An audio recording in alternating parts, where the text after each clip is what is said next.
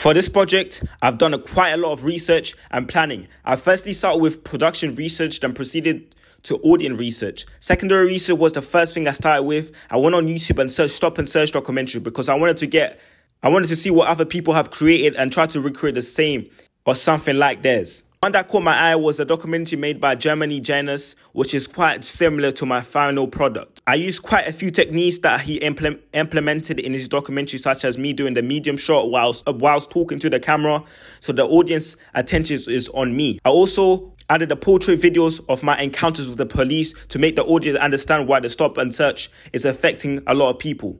Another way I gathered secondary research was that I searched up on Google stop and search statistics, which gave me a list of how many black, white, and Asian people get stopped by the police. And the statistics were quite shocking, as you are most likely to get stopped if you're black, which I made very clear at the start of my documentary. Now, for primary research, I had hosted my own focus group where I could gather people's opinions on stop and search. However, the response that I got from the focus group wasn't quite good, as they were being quite shy whilst answering the questions that I had for them.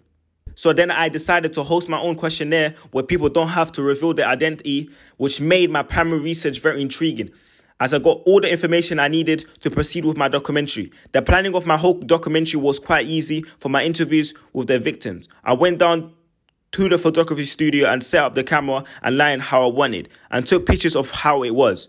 When it was shooting day, I then proceeded to set up everything how it was, from tripods, camera, lighting, and microphones. This made my interview go swiftly, as I knew exactly what I needed to do to boost my confidence on shooting day.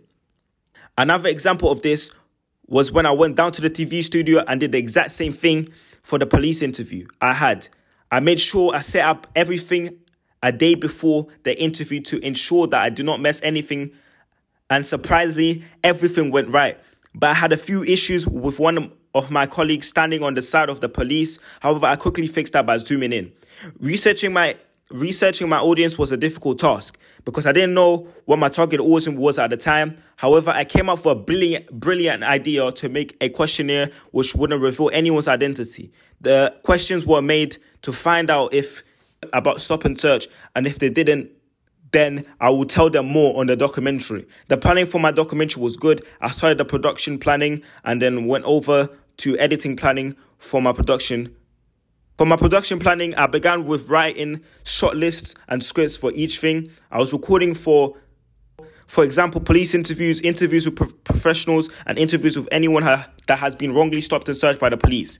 I have a few difficulties whilst making the production. I had a few difficulties while planning the production, because I didn't know how I wanted to do it. I was able to overcome this by just going to the studio and setting up the camera, lighting, microphone, and tripods how I wanted a day before.